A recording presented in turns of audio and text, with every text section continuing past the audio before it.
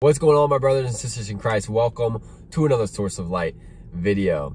So today, I just want to talk about something that the Lord has been putting on my heart a lot recently. And so I just wanted to share kind of what's in my heart out to you guys, because I believe, it can just help you guys if you guys are kind of in the same state that I'm in.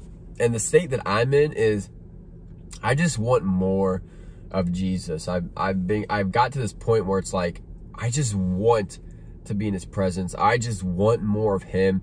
I want to think like him. I want to act like him. I just want to be completely immersed by him. And that's kind of where I'm at in this season. And I love it, but I also just feel like this agitation because I want it now. And it's like, you just want to go into a room and just feel the presence of the Lord fall. And then it doesn't happen like that. Sometimes it does. But, it doesn't always just come like that. And so there's something that I read here recently that really opened my eyes to how to obtain that closeness and that intimacy with the Lord. And so I wanted to share it with you guys. And that's found in Hebrews 13:5. And it says, "Keep your lives free from the love of money and be content with what you have." And as I was reading that, it's like the Lord just caught my attention, and I began to dwell on that. And let me share with you guys kind of what was coming out of my heart. It says that we should keep our lives free from the love of money and be content with what we have. If you think about it, in order to reach that level of intimacy, like with my wife, in order to reach that level of trust and closeness, fellowship, intimacy, you spend time with them. When you first meet, like when I first met my wife, it wasn't like I knew everything about her. It wasn't like I loved her when I first instantly met her. No. But that love grew as we spent time together. And so the Lord impressed in my heart that that's the same thing with him. You want to get closer to the Lord. You want to love the Lord and be like him and act like him. Well, you got to spend time with him. The only way to get closer to the Lord is by spending time. When it comes to my relationship with the Lord, it's not like I can just go spend money and get closer to him. No, the currency is time, if that makes sense. And so when it says to keep your hearts free from the love of money and be content, it got me thinking, what am I spending my time on? Because we all spend so much time trying to pursue the next thing. More money, a nicer car, a nicer home.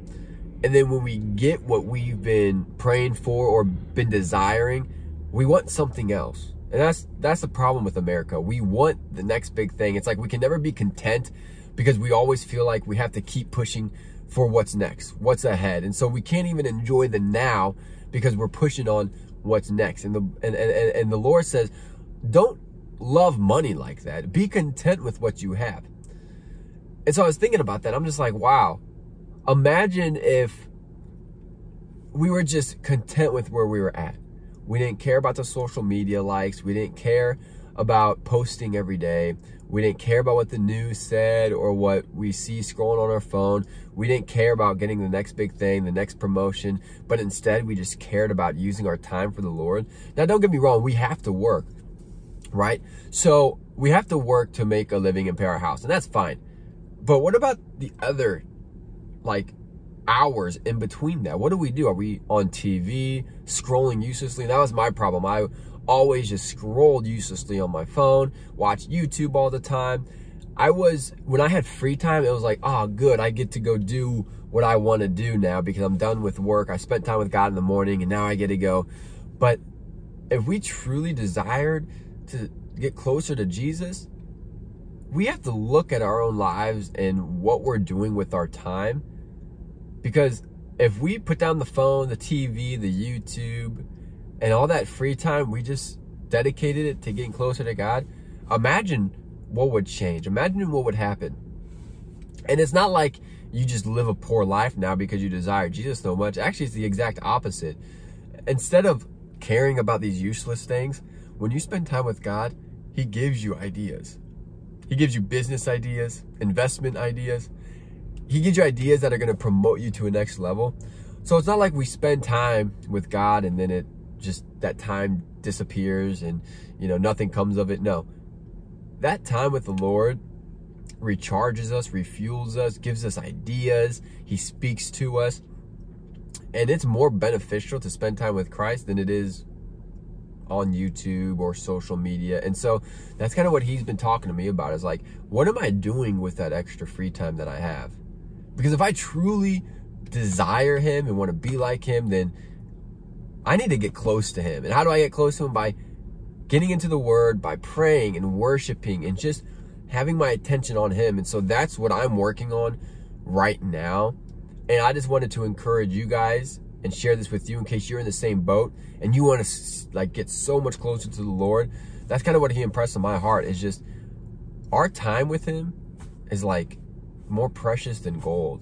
And what we get from our time with him is better than any investment idea that we could ever come up with.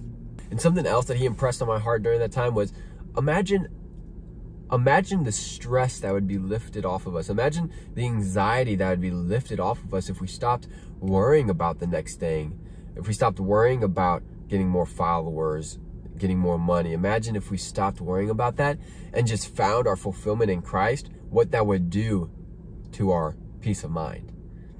And that really hit me hard too, because it's like, one of the reasons why we stress so much as Americans is because, oh my gosh, how are we going to pay our bills? How am I going to do this and that? And the reason why we stress over paying our bills is because we stressed about getting the next big thing. So then we got into debt in order to buy that nice car we can't afford. We got in debt to buy that bigger house that we can't afford. And so now that house and that car actually owns us because we are working to pay that off. And that just adds unnecessary stress, when the Bible says, hey, be content with what you have, enjoy what you have, and God will provide the rest. So I love you guys. I want to hear from you. Leave a comment down below. Let's talk. Let's hang out. If you want to follow my social media, that's at the Tony Kell. You can click that link down below as well to follow me. Yeah, that's really it, guys. I appreciate you guys watching. I love you guys. Jesus always loves you more, and let's change the world.